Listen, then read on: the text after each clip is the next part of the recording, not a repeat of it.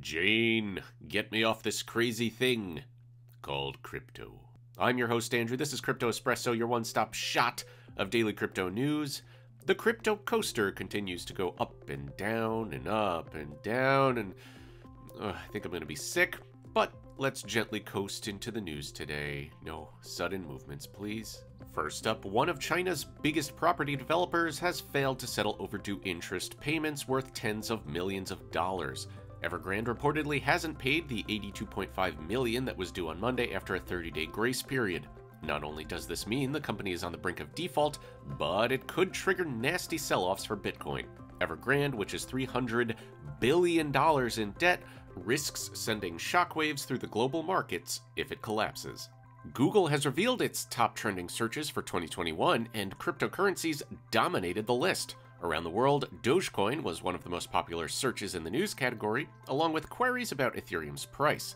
Among the 10 biggest where-to-buy searches in America, 6 were related to crypto also. Dogecoin and Shiba Inu dominated the top 2 spots, beating queries related to PS5s and COVID masks. Non-fungible tokens haven't really appeared in major AAA video game titles. Until now. Ubisoft, one of the world's biggest developers, has announced that NFTs will be playing a starring role in Ghost Recon Breakpoint. Known as Digits, players will be able to get their hands on coveted in-game items, each complete with their own serial number. We can't be sure about the like-to-dislike ratio in the announcement video, but at least 400 people seemed pretty jazzed about it. Indian investors who fall afoul of new crypto laws could face a $2.7 million fine and an 18-month jail sentence. The Indian government is set to prohibit mining, generating, holding, selling, or dealing in digital currencies. Those who break the law could be arrested without a warrant and held without bail, according to Reuters. There are fears that measures could deal a blow to the country's booming crypto sector, with figures suggesting that India is home to as many as 20 million investors. And finally, the CEOs of 6 major cryptocurrencies are headed for a showdown with US politicians in Congress later today. Representatives from Coinbase and FTX will be among them, and hopefully they're wearing flame-proof suits.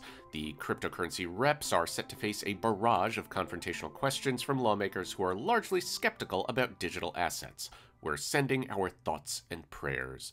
Be brave. And you too can be brave by giving this video a thumbs up, subscribing to our YouTube channel, and clicking on that little bell icon to get buzzed whenever a new Crypto Espresso goes live. If you want to learn more about our headlines or crypto in general, take a deep breath, puff up your chest, and ask Alex in the description below. Alex is very nice, they won't bite. I've been your host, Andrew, this has been Crypto Espresso, and we'll see you tomorrow.